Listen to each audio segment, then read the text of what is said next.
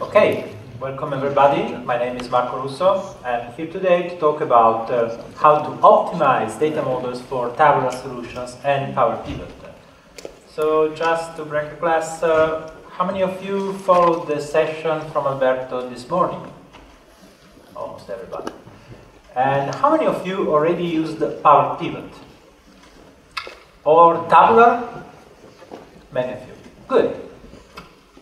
I hope you will find useful information today, and the idea is to optimize how you create the data model. Today you have seen with Alberto how to optimize the queries, the DAX queries.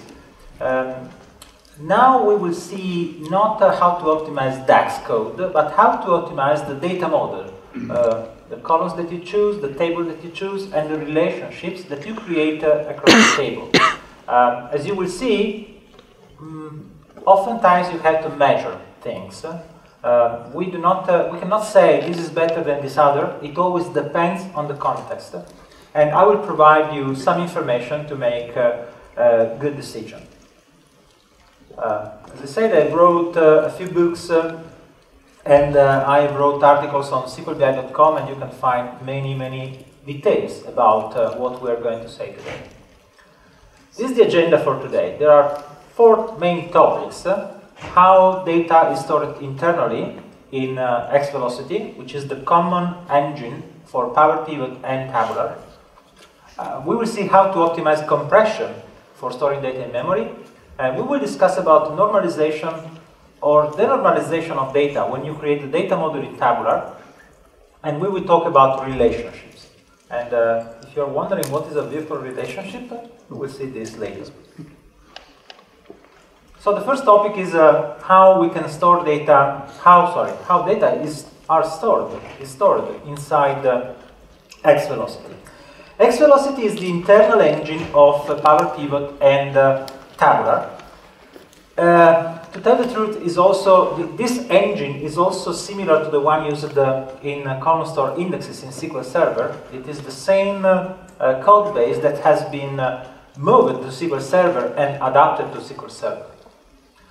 And the idea is that we have an in-memory columnar storage database. Data are stored column by column instead of row by row.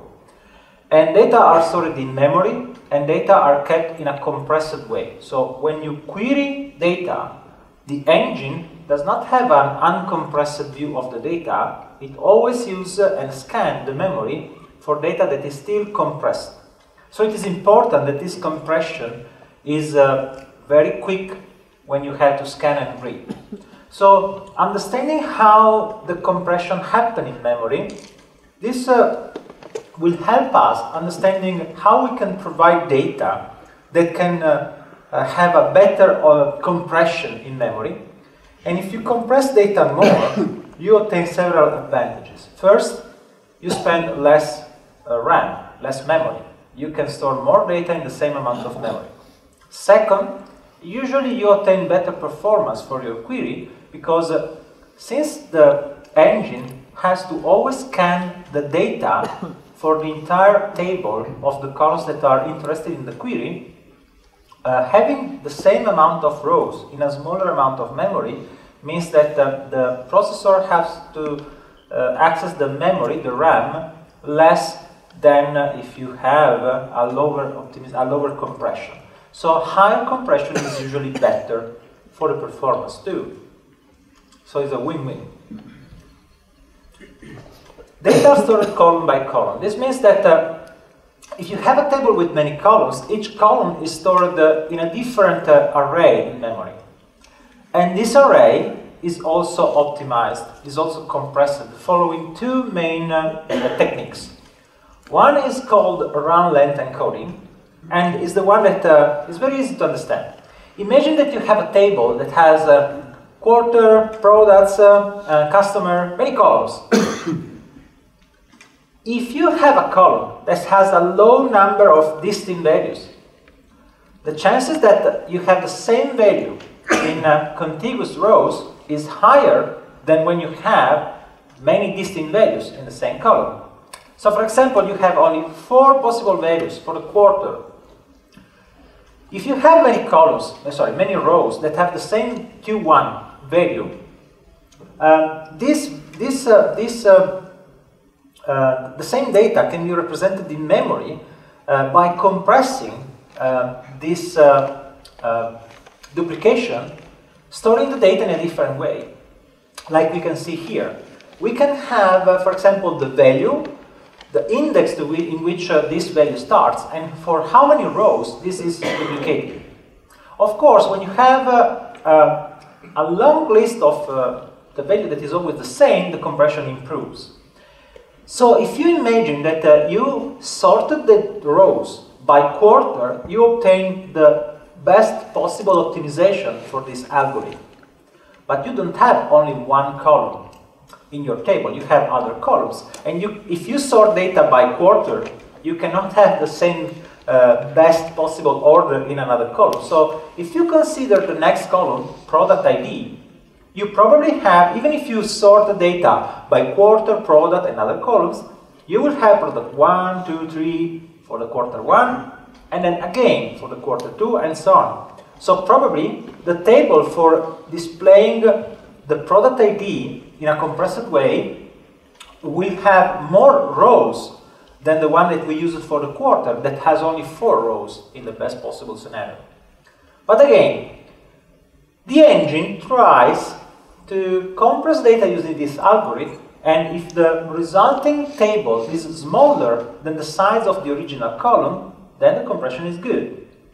If otherwise you have a column that has a different value for each row, making this optimization, making this compression will not compress anything, will consume more space. And so in this case, the algorithm automatically detects, oh, this column cannot be compressed with the run length encoding, so we store this column in this way. At this point you may wonder, Marco, but if this is true, the order of the data is relevant, because changing the order of the data that we move into Power Pivot or Analysis Services Tabular will produce different results in terms of compression. And this is partially true. It is only partially true because in reality, X velocity reads a chunk of data that is 1 million of rows in Power Pivot, 8 million of rows in Tabular.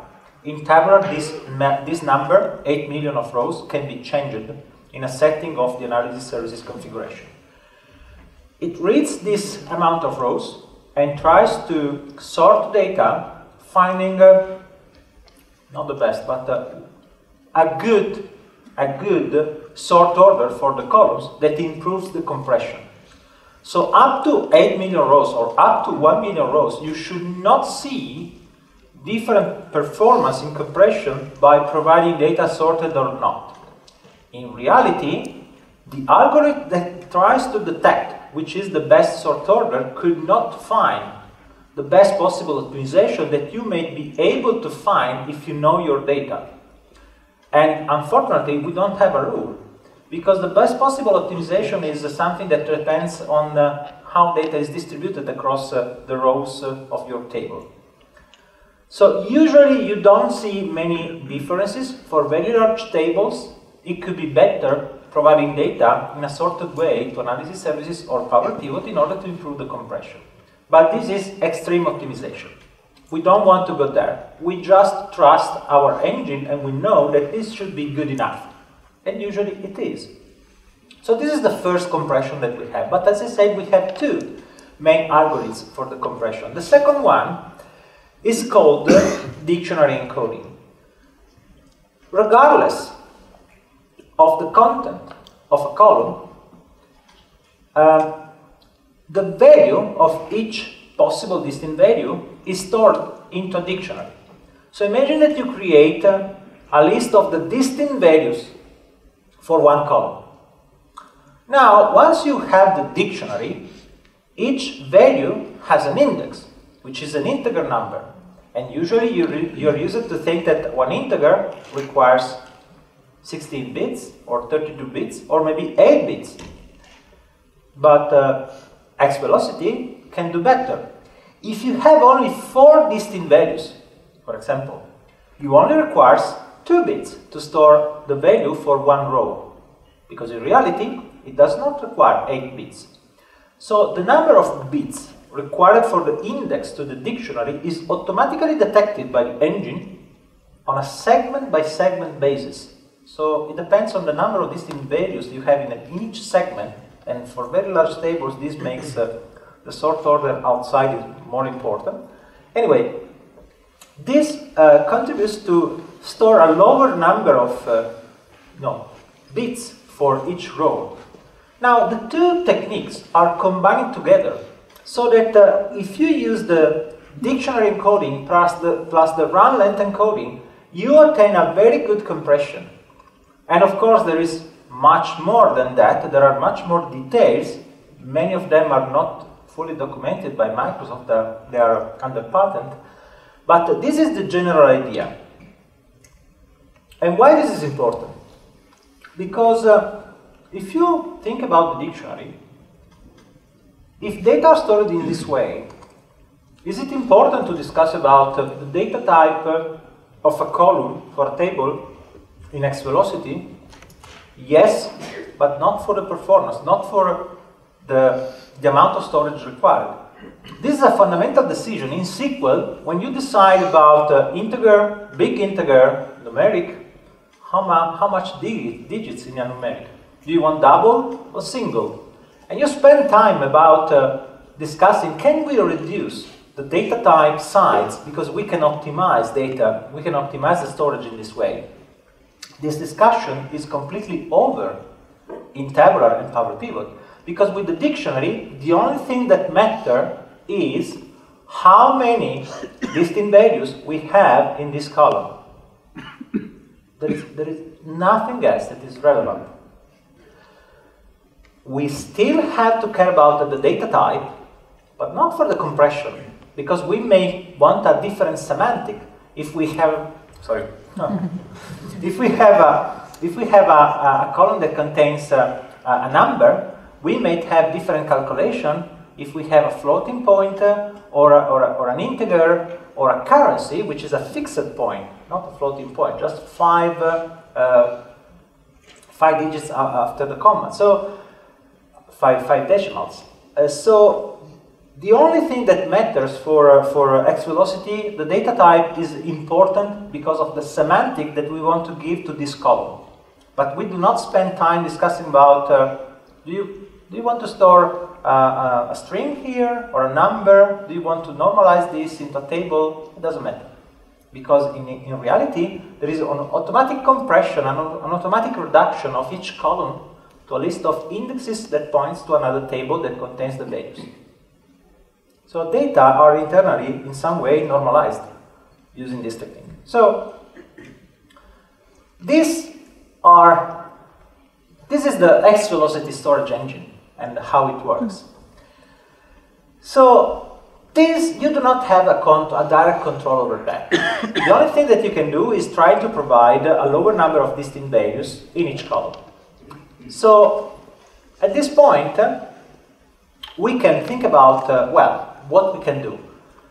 As I said, a better compression can produce a better performance, and also the average compression that we can obtain is something that really depends on your data.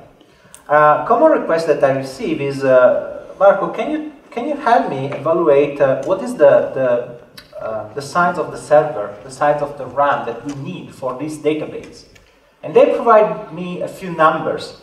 How many rows there are in the fact table, in the dimensions, how many tables, how many gigabytes are in the database. And the problem is that it is not enough, because you have to look at the data, you have to look at the distribution of the data in order to understand what could be the compression.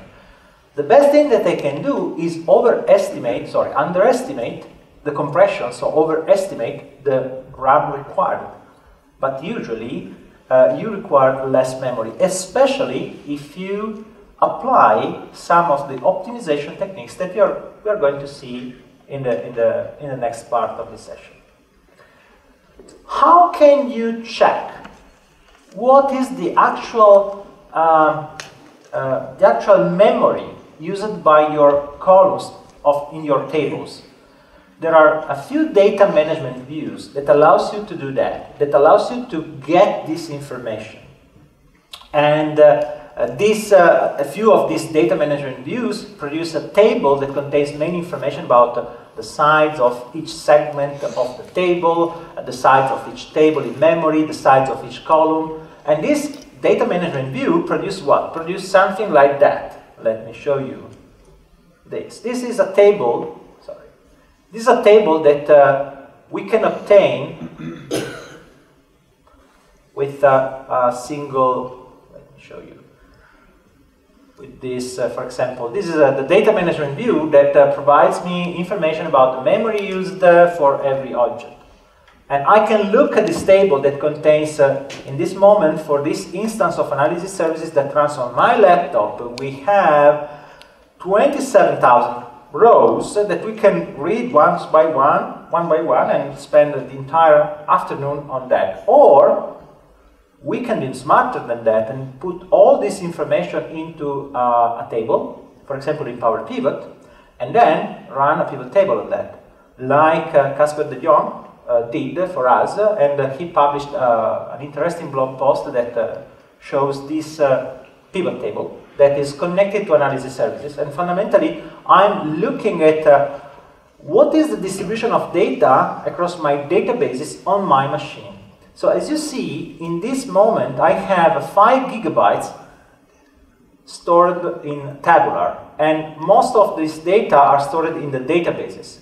I can see here how much memory is used for each database in my machine, and once I see, oh, it's interesting, this is a Contoso database that contains a lot of RAM, 700 megabytes.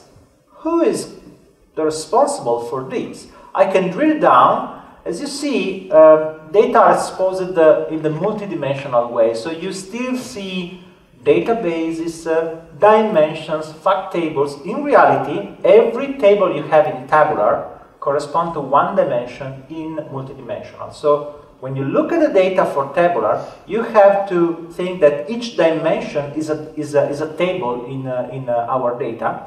And in fact, the names that you see here are all the tables that are included in this database. And for example, you can quickly see that just a few tables contain the most of the data. For example, this one, this single table online sales is responsible for 1/3 of the memory, 245 megabytes. If I drill down here, I can see that in-memory table contains columns and hierarchies. So we have columns, hierarchies, relationships are the 3 objects in memory that defines each memory in Tabular. And if you drill down in the columns, you can see that there are several columns, and each column is responsible for a certain amount of data. And you can see here that one of the bigger column is online sales key. Remember, every column has exactly the same number of rows. In this case, are about 20 million of rows. So there are columns that requires pretty much no memory, just 0.01 megabyte, 10 kilobytes. Because probably these columns have a very small number of distinct values. But when you have a large number of distinct values, for example, this column probably contains almost a distinct value for each row, and this is a large column, 32 megabytes. And you see here sales order line number, another 15 megabytes, and so on. So you can quickly see that a few columns that may be not so important to us are the ones that consume the more of the memory. Okay, so this is interesting. This raises some interesting point, because if I want to save my memory, I probably have to do what? I have to clean up my data, I have to remove something. So let's try to see what we can do to improve our data model. So the first suggestion is, the first suggestion in reality is obvious. Remove the columns that you don't need. Do you have a column that contains a global unique identifier that is used for the replication of the table across many different servers? Maybe that in SQL Server it is very useful having this column. But do you really need this column in Tabular? Probably not. Remove it. Do you need the timestamp of the very last change in this row, in this table for this row, the name of the user that changed in this row, all of the auditing information that you may have to store in order to, for security reasons, maybe are not required. So the idea is, this column is required for you or not. If it is not required for the analysis, remove it. It will be still stored in SQL Server, but you will remove it from the memory. The second step is we can try to reduce the number of distinct values. Now think about, you have, in SQL Server, you want to store the web log of a website, the log of a website, from IIS, for example. So you import this data from the log of IIS, and you have a timestamp column that contains date and time of each event. Nice. In SQL Server is a single column that stores data, and probably is the most efficient way to represent when the user clicked on the page and something like that.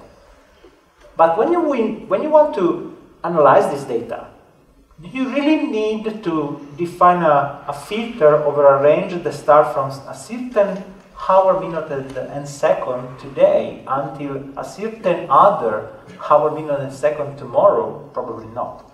Probably you want to analyze data by date or by time. Or you may want to cross date and time on two different axes. You may want to see the name of the day of the week on the rows and hour on the columns to see when the workload of your server are higher. The point is that you don't need having this data in a single column. It is much better if you split this column in two different columns, one that contains just the date and one that contains just the time. The point is that in Tabular, you don't have a different data type for date and time. You have only one. But if you remove the time part from the date time, and you keep only the date and you round the time to midnight, and you store the date in one column, you will use another column for date time, of daytime data type, but you will remove the day and you will keep only the time. In SQL, you will double the space. In Tabular, you reduce the size required because you improve the compression. So this counterintuitive way of data modeling is one of the first rules that you have to learn in Power Pivot and Tabular. Use columns that store the information that you need in the smaller amount of space possible.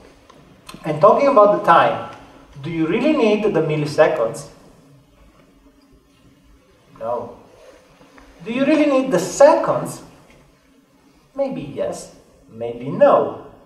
Every time that you remove something, you reduce the number of distinct values. And if you reduce the number of distinct values, you improve the compression. Try with your data and look at what happened when you have something that you can reduce. Another example that I have in the slide, floating point values. If you know, if this floating point is the value that you have in a bank account, probably nobody wants to round it in any direction. But if this is the temperature that is measured outside, here in the airport, we know that the sensor that we have may have a precision of 1 decimal. But when you receive the floating point, you have a lot of decimals because there is noise in the transmission, I don't know. And so you may have measures that could be rounded without removing value from the number that you read. And in that case, again, you may have an improvement by rounding the number. I'm not saying that this is always possible. Oftentimes it is not, but this is something that you can try to do. So you have to do that when you read the data from the data source. Doing this in a calculated column makes no sense, because in order to create a calculated column, you have to keep the original column in the data model and in memory. So you have to do this type of rounding, splitting in a view that you will use as your data source. My suggestion is always do not read the data directly from a table. Always read data from a view, especially if you read from SQL Server, because in this way you create a decoupling layer between analysis services or Power Pivot and the physical table. And it is much easier to change something if you have if you need to change the data model on the relational side or the data model on the tabular side. As I said, remove useless columns. And this is another interesting discussion. Where is it to know? I mean, how many of you use the star schema data modeling? Almost everybody. Do you use surrogate keys? Yeah, almost everybody. And this is good. I mean, this is absolutely good. It's the right thing to do. I'm not saying that it is wrong. I'm just saying in tabular is useless. I will continue to use surrogate keys in SQL. I'm not going to change my star schemas, because tabular is just one of the consumer. I could have other consumers. But for tabular, having a surrogate key and then having the natural key in the same table means only one thing. I'm consuming double the space of this column. I'm not going to increase the information that I have, and I'm going to waste more space. So if I really want to optimize my data model, if I don't have the surrogate key because I have a slowly changing dimension type 2, in that case the surrogate key is necessary. But when you have a slowly changing dimension type 1, the surrogate key is useless for tabular. So what we do, if we really need to improve the compression, in order to reduce the number of columns, we expose the application key instead of the surrogate key in the views that we use to feed our data model. And this means that also the fact table does not have a surrogate key, have the natural key in the view. You may think that this is a smart idea or not, but remember, if my priority is to reduce the size of the data in memory because I have a constraint, the RAM that I have available, this is one thing that you could consider. Removing surrogate key and keeping the natural keys. I'm not saying, in many cases, we keep the surrogate keys because we can afford the cost. But if I have to choose something to remove, this is one of the high in list. Why? Because surrogate keys, especially for dimensions that have a very large number of rows, the customer, the products, in certain business, these keys could be expensive, and having two columns so expensive is more expensive. So these are the tables that I think, oh, we may think about optimizing that if we need to save memory. Other optimizations are very easy. One is reduce the calculated columns. If you use the calculated columns to store intermediate calculation, you have to create a very complex calculation, and you split this calculation in smaller steps. When you are developing, that's fine. But when you go in production and the table in which you apply this technique is very large, maybe that you can try to create a more complex tax statement, reducing the number of columns that will be always in memory. Also, if you hide the column to the user, the column will be still in memory.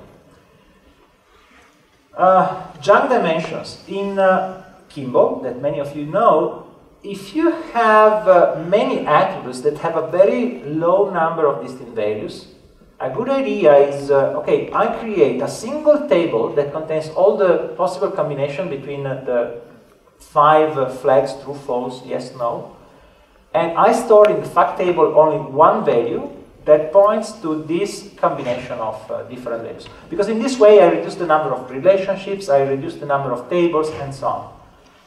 That's fine, but in reality, the normalizing this table into the fact table could be, not necessarily will be, but could be an advantage in memory. And we will see some example later. If you have a column, the online sales that you have seen before, if you remember, I have shown you here that one of the most expensive columns is this sales order number.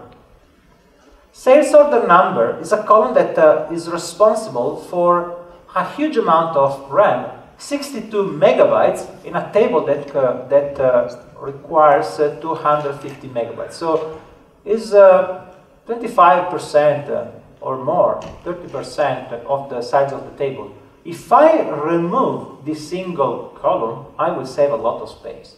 The problem is why I keep this column in my table. Because probably I need it. Why I need the sales order number?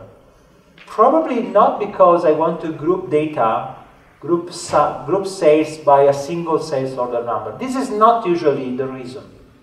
The reason is that at a certain point my user says, oh, I see a strange number here, please give me the list of the invoice numbers. I want to check what happened here. So the real reason for which we want to keep track of something that allows me to get the original document in my fact table is that I want to be able to track data down to the OLTP. Now, if this is the need that you have, do you really need to store this information in this way? Not necessarily. I may store the same information in another way, storing improving the optimization. And what is the technique? The idea is that if I really need to store this information for the drill-through operation, when you are in a pivot table like this one, you want to double-click here and look at the list of the transactions, in which one column is sales order number. When you want to do that, the drill-through is this feature. Even if the number is not in a single column, but for example is split in 2 columns or 3 columns, you may obtain the same information. Just you have to merge the 2 columns, but fundamentally you obtain the same information, but you could improve the performance. But of course, the optimization that I'm going to show now could be very bad if you want to apply a distinct count calculation on these two on this number. You want to know how many different documents I produced in this month. Okay, for this reason I will need this column. If this is fundamental for your business, this optimization is not going to improve the performance. So one idea is the transaction. If the transaction ID is a string, we may split this string in 2 parts. 5 and 5, but in reality it could be 3 and 7. It depends on the distribution of data. We should try to find a way to split the data in a way that if we had 1 million of distinct values at the beginning, we will obtain 1,000 distinct values and 1,000 distinct values in 2 columns. Because the combination of this information will produce the original 1 million of distinct values. If you have a standard distribution here, this could be an idea. Another idea is, imagine that you have 100 million of values in one column. You have all the IDs from 1 to 100 millions. Storing this data in a single column requires 100 million distinct values. But if you store the same information into 2 numbers, one that contains the module to 10,000 and the other the rest of the division, so you will obtain 2 numbers that are combined together. So if you multiply transaction high ID by 10,000 and you sum transaction low ID, you obtain the original number. But storing the data in this way can save a lot of space. When I say a lot, usually I mean some order of magnitude. You will never hear me saying a lot, meaning 10% or 20%. When I say a lot, it means at least 100%, but sometimes much more. Let's see what happened when we have this scenario. So Just to show you an example, and not to boring too much you with the slides, we have here this number 02 database, and we also have, let me restore the database that I forgot to restore before. No, this way. I don't have to do it. Sorry. Maybe this one. If otherwise. Okay, not here. Sorry. Anyway, we can see this here. This table contains a numbers table. This numbers table is fundamentally a table that contains 100 million of rows. And originally it was a single column with all the numbers from 1 to 100 millions. If I write a simple wallet row x count rows of my table numbers, this is a simple DAX statement that shows me that I have 100 million rows here. This is the number I have. Now, in reality, if we look at the structure of this table, we have two columns, number 1, number 2. Number 1 is numbers num1. This is, oops. Oh, yes, I have to write values.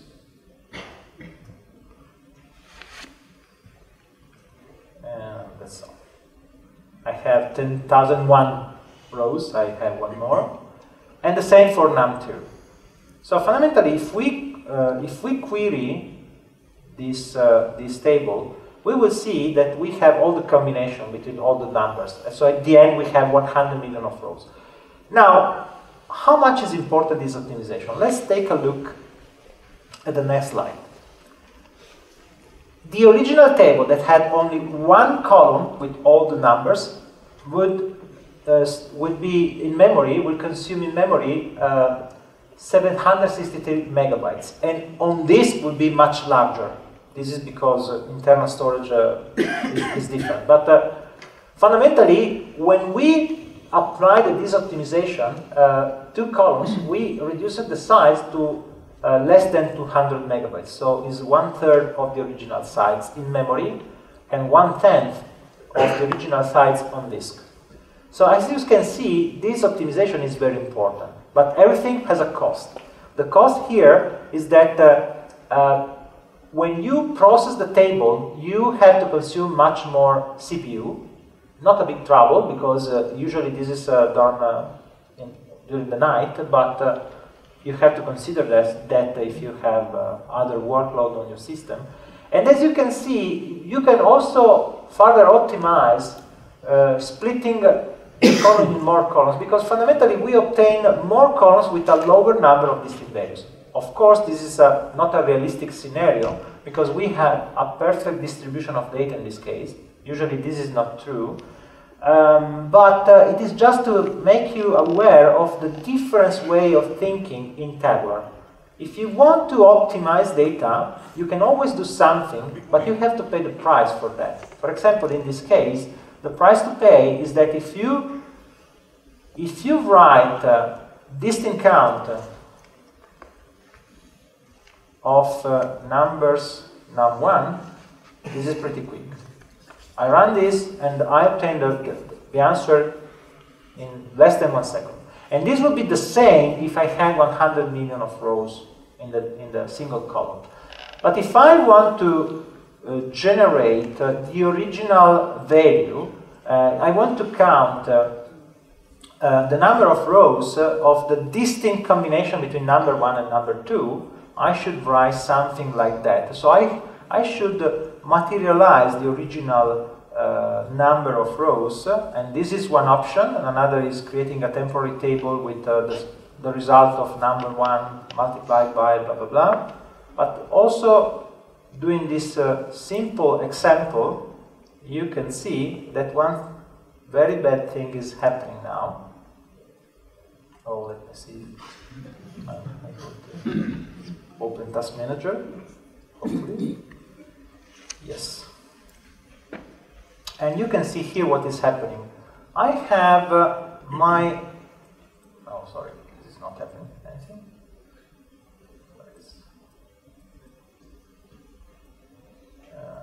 1, 2, 3, 1, 2, 3. Okay. Oh, okay. Now it's running. Now that this query is running, as you see, my CPU is going very high. I have all the cores working, and my memory is increasing. What's happening? We are materializing the original table in an uncompressed way in memory, and this is very expensive. And I will stop this query, but it usually returns in a couple of minutes, and after exploding the RAM in more than a few gigabytes of RAM. So as you see, everything has a price. In this case, the price is that I don't need the distinct count on the original column. But if this is just for the drill through, it could be good.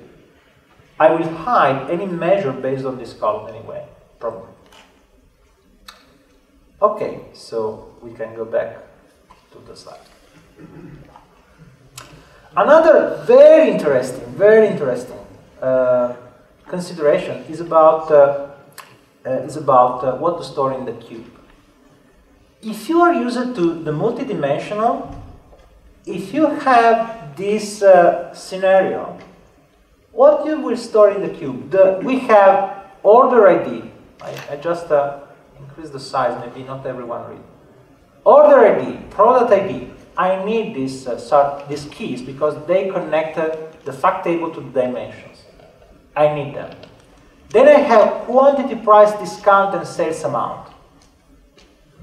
Which column you will store in multidimensional? Quantity? Yes? No? I don't see. Yeah. We can aggregate on quantity, yes. Is a good measure. Yeah. Price. Will you store the price column in multidimensional? You are not using multidimensional? Okay. Will you store sales amount? Sales amount? Yes, because it's the quantity by price. And we store sales amount, we store quantity.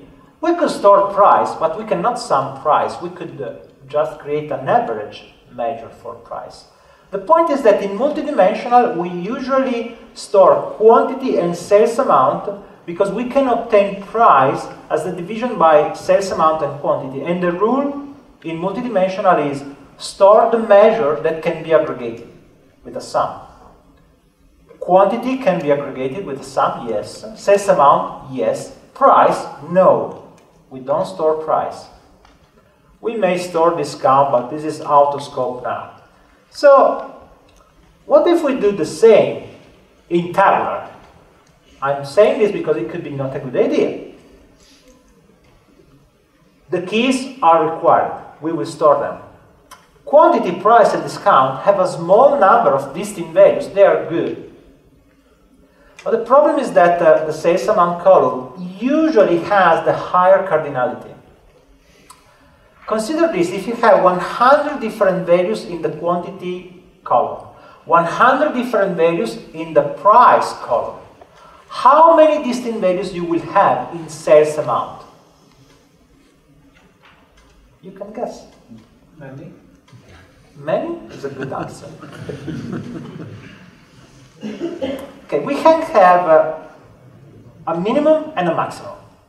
We don't know how many. What is the minimum? You have 100 distinct values in quantity, 100 distinct values in price. You calculate the multiplication of these two numbers. How many distinct values you can have in sales amount? I answered in the wrong way the first time. How many? Let's try. Give me a number, guys.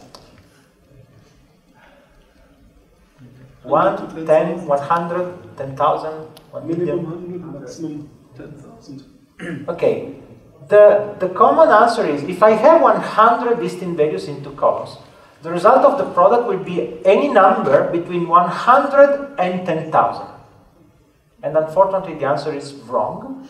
And I made the same answer at the first because one day someone said that no, from a mathematical point of view, you can have only one value in sales amount. Because you can have different combination of values that multiplied together will produce always the same number. It can be possible. Then I say, you are right. From a mathematical point of view, you are right, I'm wrong. From a statistical point of view, I'm absolutely correct. And probably the number is more towards the minimum or the maximum. In a regular distribution, it is toward the maximum. It's probably more towards 1,000 and 10,000 than towards 100. Because the data, the distribution of data usually is done in this way. And the problem is that we have to think, I would like to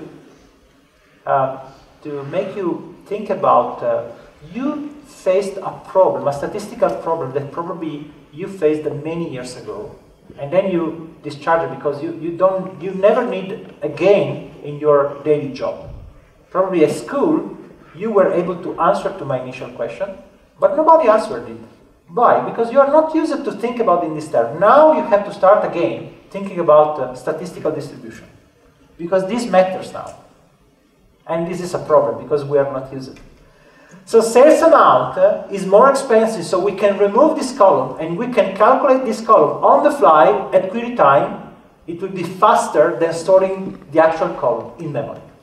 It is not less expensive. Sometimes it is also faster, and we have some example of that.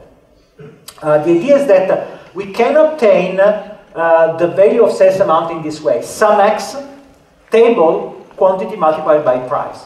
If you look at this, you say, oh, but you are scanning the entire table and you are multiplying these two columns? Yes. It is much faster than this, than having a single column with the data already stored. Why? Because we have less memory to scan, and because the algorithm is very optimized. And you have to think about accessing data to the memory is a bottleneck, exactly like the I/O on disk. Imagine in SQL, what you want to do is reducing the number of I/O. Well, now in Tabular, what you want to avoid is access to the RAM. And if we had the database that Alberto showed this morning has 4 billion of rows, and one single column was 9 gigabytes stored in memory, but this column was obtained by multiplication. And a query on this column spent 13 seconds, and the column was stored in 9 gigabytes. When we made this optimization, we obtained what? We obtained on the same table, we calculated this column on the fly, we saved a lot of space because we fundamentally removed a column that was redundant because we stored all the 3 columns, and the query runs in 3 seconds, 4 times faster, because we reduced the number of access to the RAM. And that's it. And I know that is strange, but after a while you will get used to that. So, next step. So the general idea is, okay, we have to reduce the columns, we have to keep the columns that have the lower number of distinct values. Easy. Now, usually we don't have only one table. We have many tables. And we may think, okay, the star schema is good. The star schema is good. For Tabular is very good. But sometimes we don't have a star schema. Sometimes we have a doubt. Should we normalize? Should we approach should we choose an approach that is more normalized or more denormalized? Because every time we create another table in Tabular, we add an object in memory that is a relationship. The relationship is not for free. The relationship has a cost. And here we are not longer in black and white scenario. There are many grays because you have to test every time. I know that it is hard to say what is better. Let's see an example. We have a table that contains a few data, like quantity, price, sales amount, but we want to segment the data so that each row in the sales table will be classified in a cluster which is very low, low, medium, high, very high, based on the price we had in this transaction. So we want to segment the data based on the price. How can we do that? One way is, okay, we can create a table with this information that defines which are our segments, which are the boundaries of each segment, and we have two choices now. We can create a relationship, creating one calculated column and a relationship that connects each row of the fact table with the corresponding row in the segments table. One approach. This has a cost of what? We have to spend space for one column, one calculated column, and we have to spend the cost for the relationship that connects the two tables. The alternative is denormalize. We could just copy the data that we need in the fact table. Because just like we created the code column, we could create the segment column. And we keep the code column only because we want to sort the segment column by the code column. Otherwise, I could keep the segment column. The cost for storing each of these two columns is very low because every column has only 5 distinct values. So the cost is minimal. What is better? Before considering the performance and the memory, we have to consider the usability. When you create a different table, the end user that query the data model will see two different entities, the sales and the segments. If you denormalize, you will increase the number of attributes of the sales table, which could be exactly what you want or not. I don't know. If you think that it is a good idea to add columns to the fact table that will be used to filter data, not to create measures, then you could create a folder to group the columns that you do not want to show to the user at the same level of other columns that represent measures, for example.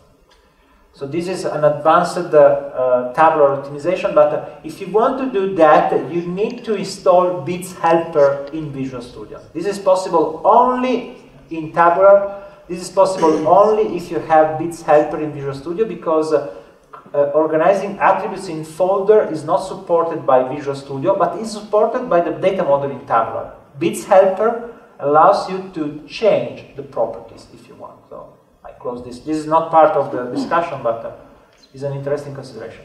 So, okay, so there is a usability problem that is very important. What about the performance and the size? Well, the size is easy. The denormalized model usually costs more just because you have to increase the number of columns, and every column has a cost. The relationship, I thought at the beginning that the relationship could have been so expensive that would not justify the normalization by itself. In reality, it depends. In this case, with just 5 values in the lookup table, in the segments table, the cost of the relationship is minimal. As you see, the normalized column shows you the cost of the additional columns and objects that I created for approaching the normalized scenario, whereas the denormalized scenario has just the cost of the new columns in the fact table, but we don't have relationship to create. These numbers will change according to the number of rows you have in the fact tables and the number of distinct values you have in the lookup table. So don't take for granted that these are the same values that you will obtain. It depends.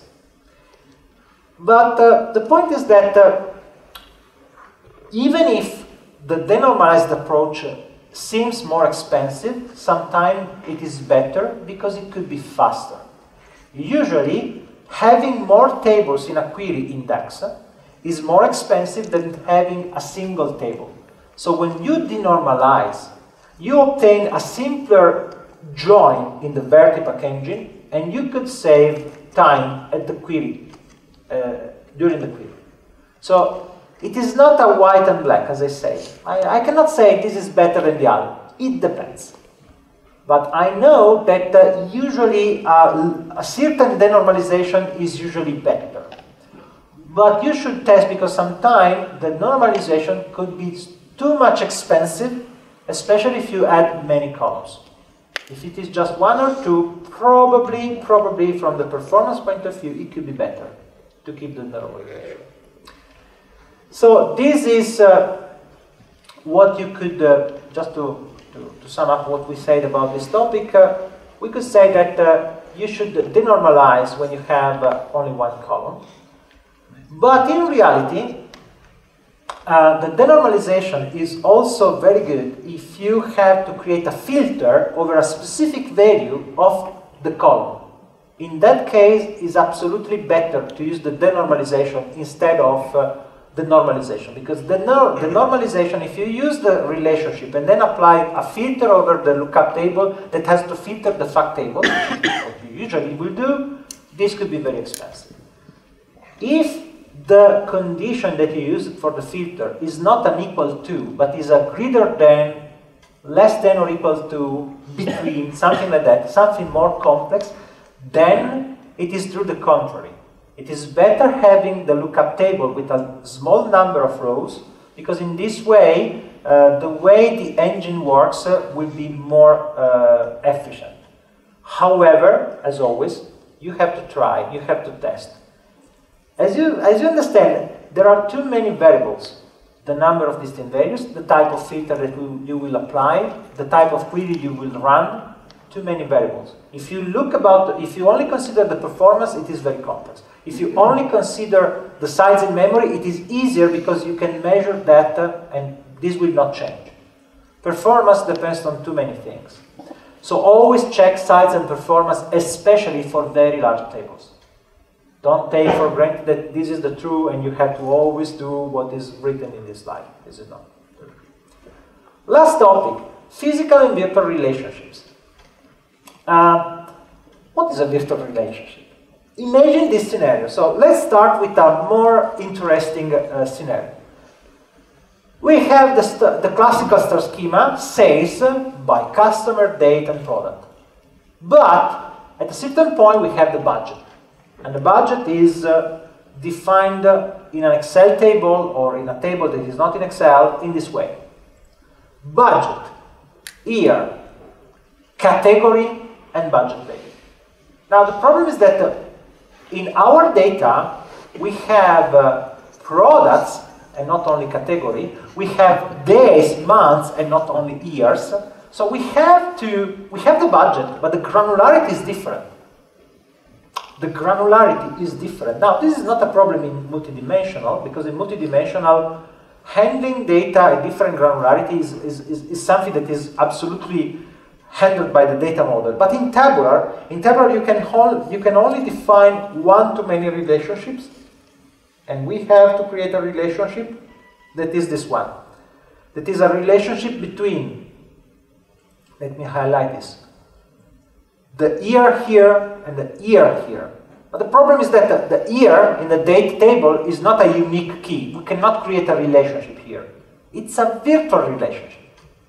How can we solve this from the data modeling point of view? There are two approaches.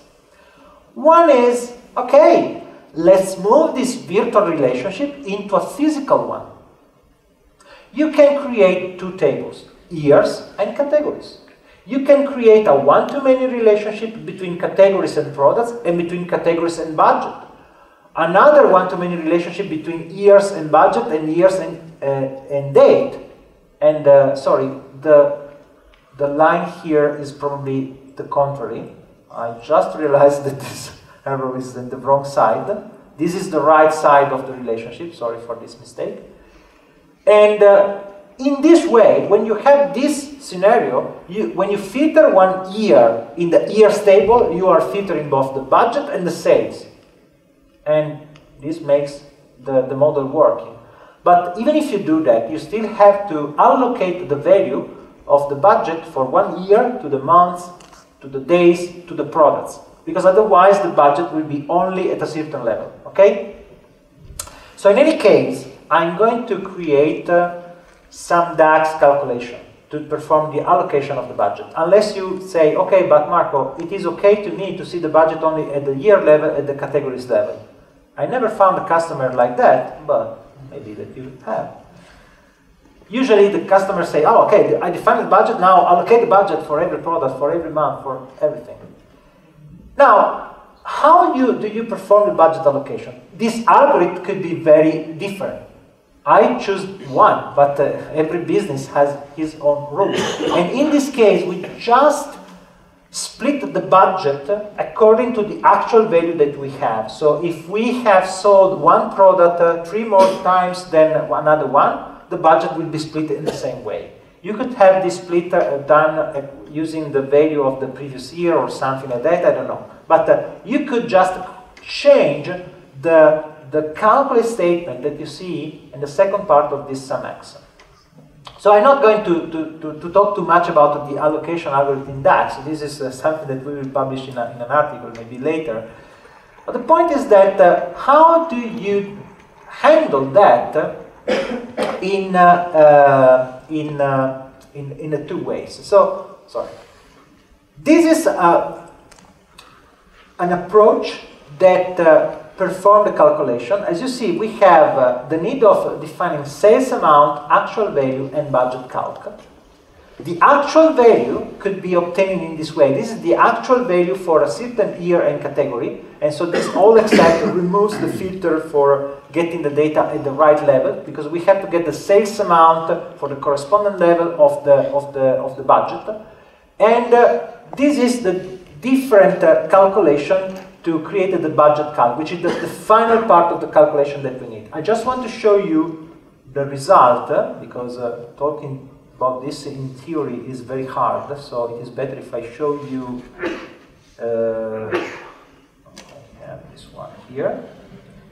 So, budget physical relationship, just open this one. And this is a budget on Contoso. This is, as you see, is almost 300 megabytes of Excel file that has to be loaded in memory. So it requires a few seconds. As soon as I have this, I want to show you how the budget works. So fundamentally, we have this budget here. This is the budget that we defined. And in the pivot table, as you see, we want to see that the budget value here is the original budget for the audio category and for all the genders of the customers, because we put the gender on the columns. So fundamentally, this is the original budget value, and we split this budget across the gender, the category, the products, and so on. And the formula that you have seen before performed this calculation. Now, this formula has to do some calculation. The critical one is getting the one part of the budget that has to be allocated. And so the denominator that you see here, budget calc, sorry, the part that you see there, budget calc, is the budget calc is the give me the corresponding budget for this point in the pivot table. And I multiply this for the fraction of the sales amount against the total value of the sales for the same period, for the same granularity of the budget. Now, this calculation, when you have the relationships, is very easy. Look, this is what you need to write if you want to get the corresponding budget for that period. Because you have the physical relationship, there is an internal DAX behavior that propagates the relationship between online sales and the other tables, and you obtain the right number. So we solved the problem by using the data model and reducing the DAX complexity in this way. But if you don't have the relationships, it doesn't matter. DAX allows you to join two tables even if you don't have a relationship. Of course, the DAX code is much more complex, and I'm not going to explain you how it works. I want just to show you that it is possible to create the filter conditions that fundamentally emulates the two joins that we don't have in the data model. Why I'm showing all this complex thing? Because I want to consider the performance. Everybody will say that the physical relationship is faster. And unfortunately, in this data model, it is not true. We cannot say that this will be always true. because in reality, the complexity is made by the entire calculation. And if you consider the entire problem, this type of problem does not have a better solution with a data model that has more tables. But you may find other scenarios, I have seen other scenarios, in which the opposite was true. Creating a couple of tables improved the performance, simplifying the DAX code. But I wanted to show you the counterintuitive example, because I wanted to transmit the message. Don't think about, oh, this will be faster. If you have a lot of experience in Tabular, you may have some ideas. But if you don't have, like many of us don't have, I still don't have so much experience, just a couple of years, then make some proof of concept, make some tests. Because this is strange. The physical model, the model based on physical relationships is 30–40% slower than the one that is based on this very complex and long DAX code. Because at the end we want to execute this, this query that produces something like the pivot table that I showed you before. So we can avoid creating physical relationships, but even if it is possible, we will save memory. This is true, because we will save relationships tables. This time we also save the time in performance, but this is not always true. Thank you very much. I think we are out of time, probably. And so if you have any question, I'm here to answer. Thank you very much.